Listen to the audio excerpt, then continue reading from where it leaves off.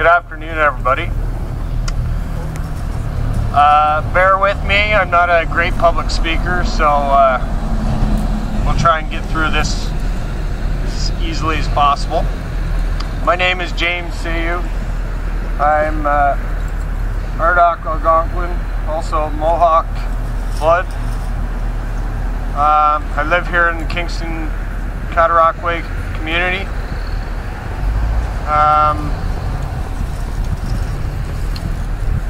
I was asked to speak because I am most recently affected from the justice system. Currently here in Kingston.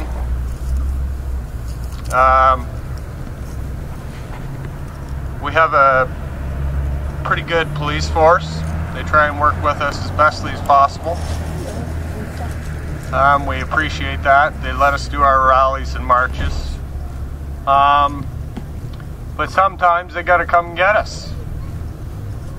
And I was one of those candidates in recent months. And there was a problem here in my community, and I stuck up for that problem. It's a financial problem. They took money from our local center, some people.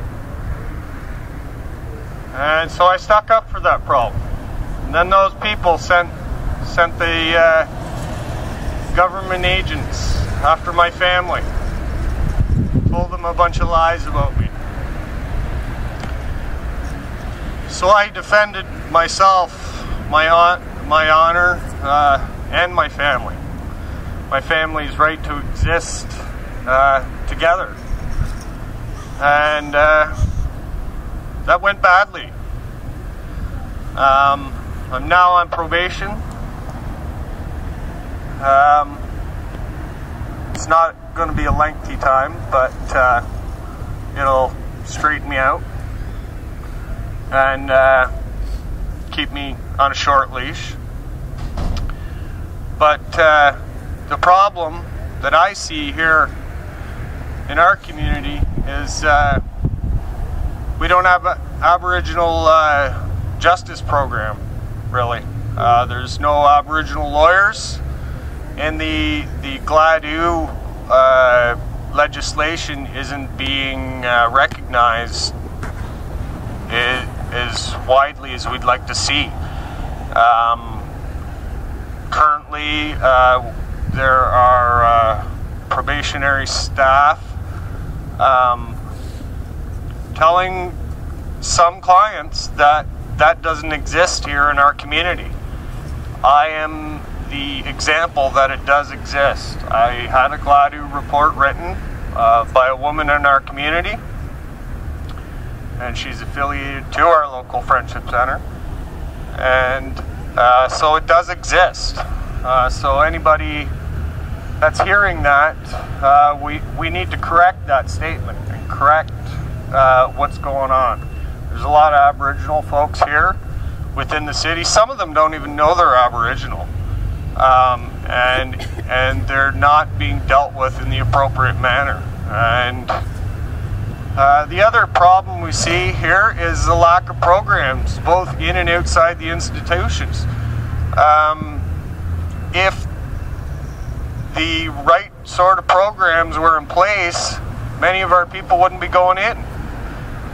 And if the same programs were in place, we wouldn't have repeat offenders, and we wouldn't have the revolving door system where they're, coming out to society and not knowing what to do with themselves and ending up getting back into trouble and back in a place like this. Other problems that we see here, closures. Prison staff. We're going to have to move around the area. Not enough beds. There's double bunking, triple bunking. Again, lack of programs. But yeah, if we don't speak out about this and get a message to the federal government that we want it to change, then it's just going to continue. And we're going to have the same types of problems continuously. I'm a pretty young guy, but you know, I don't expect to see much change. We all know who's in power right now, and they're not friendly with the pocketbook. So we'll see what's to come. Anyway, that's all I'm going to say, and we're going to hand it back over to Beth. Thanks, James. Thank you, James.